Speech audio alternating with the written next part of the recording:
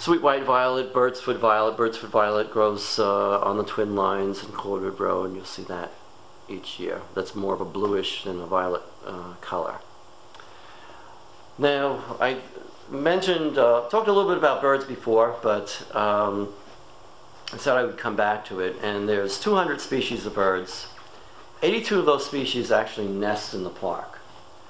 We have a lot of warblers that are nesting right now, yellowthroats, yellow warblers, pine warblers. The hummingbirds are around, they're nesting now. Of the 200 species of birds, there's some endangered and threatened species. The peregrine falcon is here from time to time. The pied-billed grebe, which is a bird, a duck-like bird that you see each winter, wintering over. But in the last couple of years, it's actually staying here for the summer and raising young.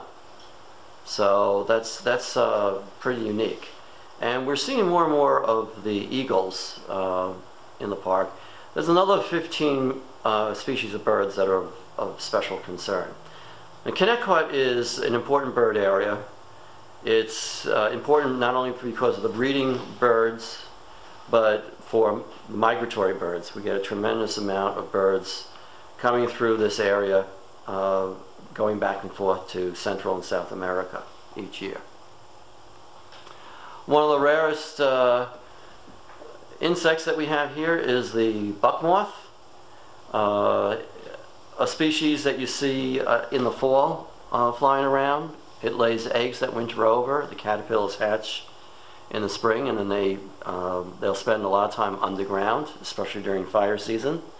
They'll wait till fires come by, and then they'll come out. So it's a very interesting species.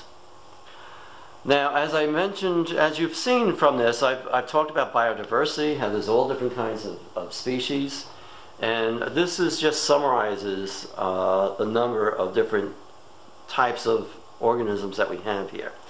There's 100 woody plants. In other words, 100 species of trees and shrubs and vines that can be found at Connecticut.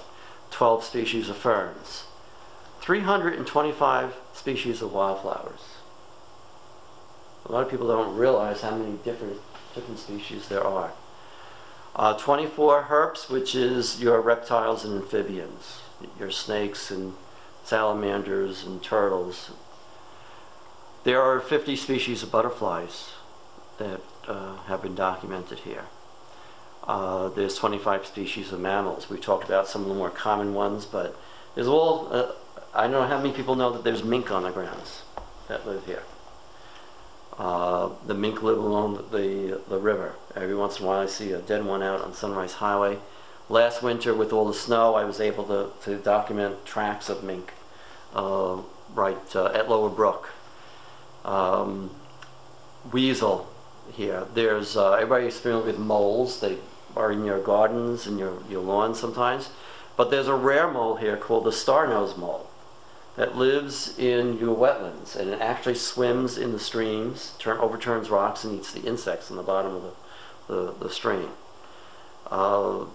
Shrews and moles and different species of mice. So lots and lots of different things here. Bats, several species of bats. Muskrat. Of course, raccoons and possum. I mean, just the list goes on and on. And there's 20 species of fish. We're familiar with the trout, but there's mud minnows and sticklebacks, and a rare fish called the pirate perch.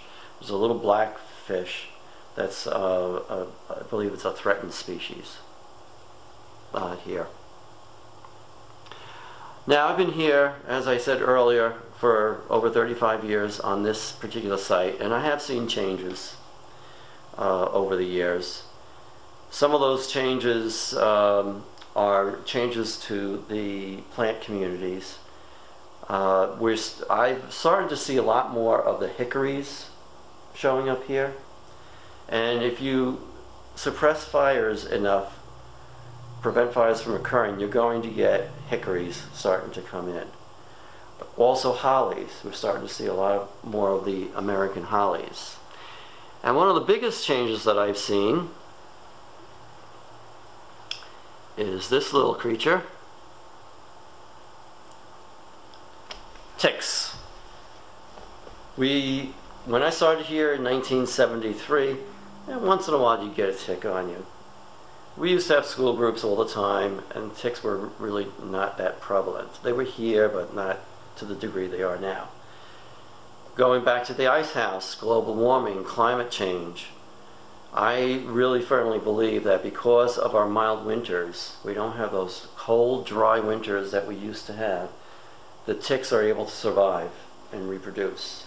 And we're seeing a lot more now than we ever have before, because you don't have that winter die-off. We're starting to see a new species of tick, which is almost more prevalent than the deer tick that's here, and that's the Lone Star tick. The Lone Star tick hitched rides on birds. And as birds migrated, they took a ride from Texas to Long Island and got dropped here and start breeding here. And the other thing I want to say about global warming and climate change is really more of an issue of climate change. Climate change, just because it's going to get warmer doesn't mean that it's going to get drier. As a matter of fact, the Northeast, where we're living now, is supposed to become rainier. We're supposed to be seeing a lot more precipitation. So yeah, you'll get lots more snows during the winter, a lot more rains at this time of year. And that can change the whole ecology of the area.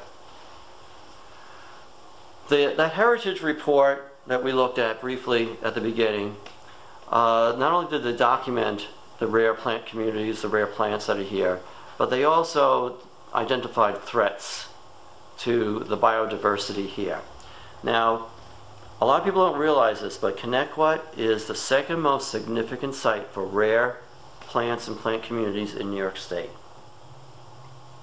It's truly a unique area.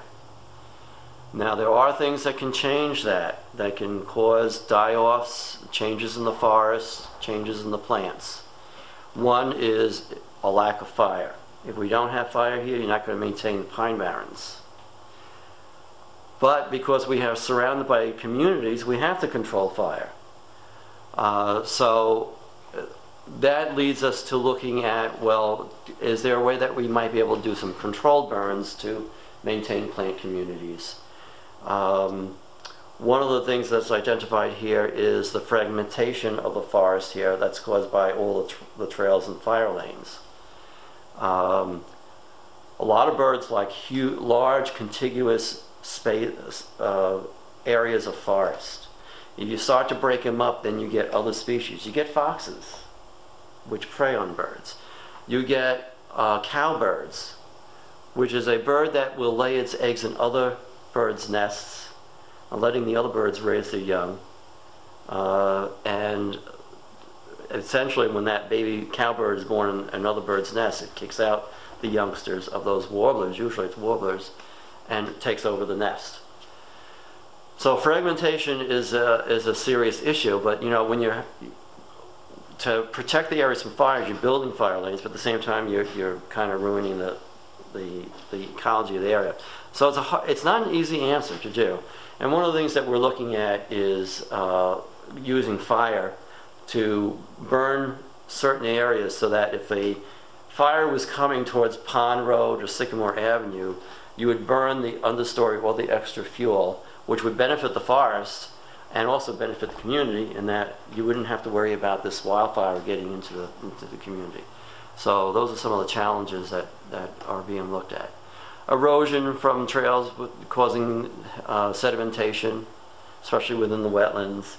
You know, you don't have people staying on trails. It's not too bad. Occasionally you get horseback riders that aren't staying on the fire lanes. They start walking through the wetland trails, and they cause erosion and inadvertently probably stepping on plants that can cause problems. And the global warming issue we've talked about.